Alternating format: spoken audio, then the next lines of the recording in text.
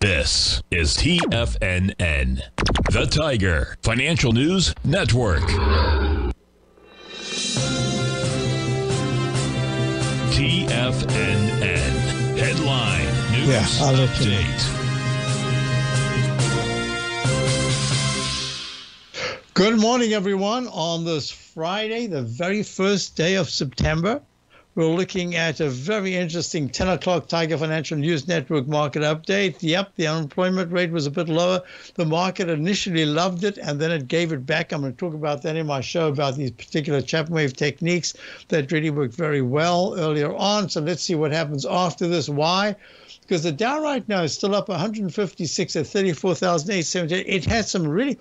There's some good things going on in the Dow when you look at it overall. Yes, UNH was just tanked yesterday, but Salesforce ran up very strongly. Look at the S&P. The S&P at this particular point gave back a chunk.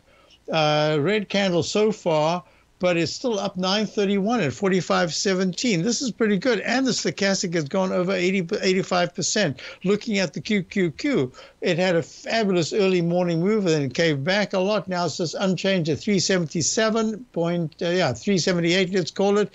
You're looking at the IWM. The IWM is trading right now. It's a Russell small caps.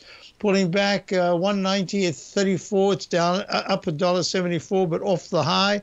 I don't think it's all done yet in terms of the overall market. So gold had a really good rally early on with that news, spiked up sharply. It's now up, it's unchanged at 1965. I want to talk about this as well. I told you that this 200-period moving average, in my experience, says that it becomes a magnet level. We'll see if that holds the market, because the dollar right now is actually holding fairly well. It's down 27 ticks at 103.37. If you consider what's going on, yes, it looks like it's turning down, but it hasn't yet fully.